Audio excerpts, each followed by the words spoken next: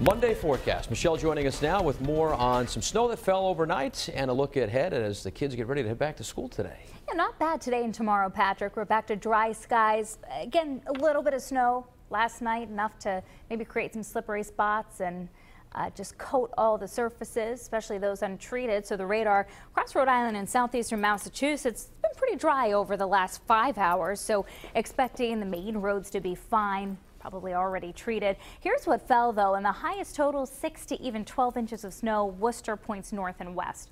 Around the Boston area, under 2 inches. Taunton, 1.5 inches. North Foster, 1 inch. Bristol picked up about 1 inch of snow as well. And T of Green reporting 0.3 of an inch of snowfall up through midnight of last night. In terms of what to expect next 2 days, dry skies. We'll get back to partial sunshine. We do have a slow moving system on the way midweek. Timing wise may start us off with a little bit of a messy mix early Wednesday morning before changing over to rain.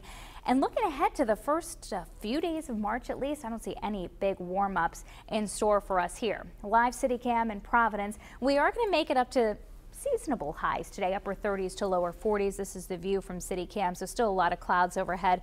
32 in Providence. Winds pretty light. They're from the north-northwest at 5, giving us a wind chill of 27. Drier wind for us today. It'll be out of the north. It'll bring down these humidity levels. Those still running high, 88% right now. Taunton still below freezing, similar in Newport at 31. Wind chill there running at about 25 degrees in New Bedford at 29. So some slick spots early this morning. That's why I have the caution sign up, about 28 to 33.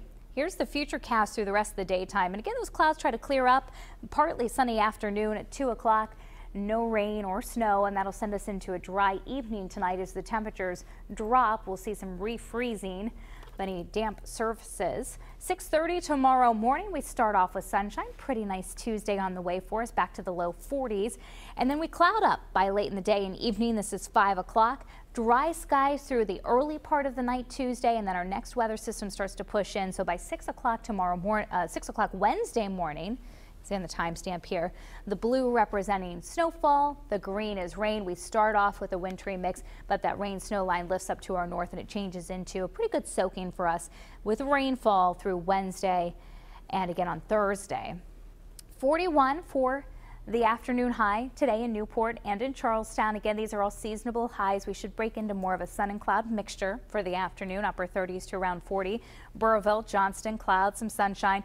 Dry skies, New Bedford to Fall River, both coming in at about 42 degrees. 7-day future cast down into the 20s overnight tonight, and then 43 for your high on Tuesday. Wednesday, again, that rain moving in, gusty winds too in the afternoon and evening. So mix early, changing to rain. Could pick up a half an inch to an inch of rainfall. I have showers lingering on Thursday, just kind of a damp and raw day Thursday.